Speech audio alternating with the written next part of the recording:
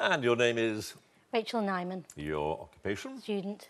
And your chosen subject? Cabin pressure. Cabin Pressure. Here we go. Who is the creator and writer of Cabin Pressure, a Radio 4 sitcom that follows the exploits of the dysfunctional crew of an airline with only one plane? John Finnemore. Yes, the name of each episode begins with a different letter of the alphabet, and it's usually a destination. What was the name of the two-part final episode, first broadcast at Christmas 2014? Zurich. Yep. The charter company central to Cabin Pressure is called MJN Air. What do the initials MJN stand for, as explained by Carolyn when her former husband tries to buy back the aircraft from her? My jet now. Yes, Benedict Cumberbatch plays Captain Martin Creef of MJN Air. What is the full name of the airline's disgruntled first officer, played by Roger Allam?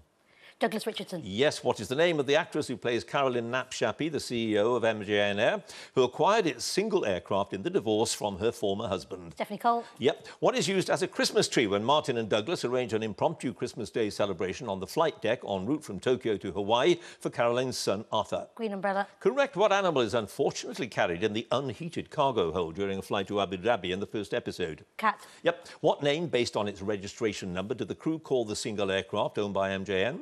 Gertie. Yep. First Officer Douglas frequents an illegal pub on MJN's home airfield of Fitton that Martin and Arthur discovered at the start of the episode Kuala Lumpur. What is the pub called? Flap and Throttle. Yes. In the episode entitled Gdansk, Martin reveals to Douglas how much he's paid as his annual salary by Caroline. What is he paid? Nothing. Yes. Mr. Burling, a recurring character with a liking for quality Scotch whisky who's also a heavy tipper, is transported far and wide by MJN to indulge his passion for watching which sport?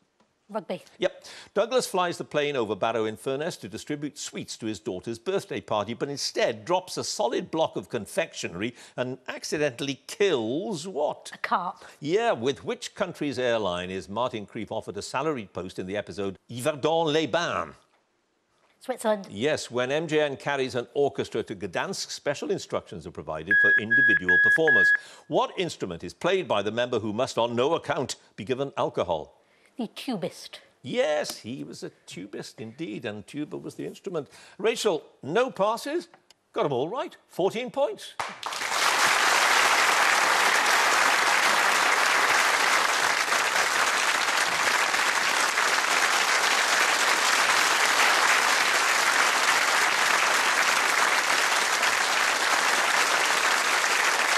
So that is the end of the first round of specialist subjects. A couple of high scores there. Let's have a look at all of them. In fourth place, 4 points, Barry Cooper. Third place, 10 points, Raymond Nysel. Second place, 11 points, Michael Frankel. First place with a very powerful 14 points, Rachael Neiman.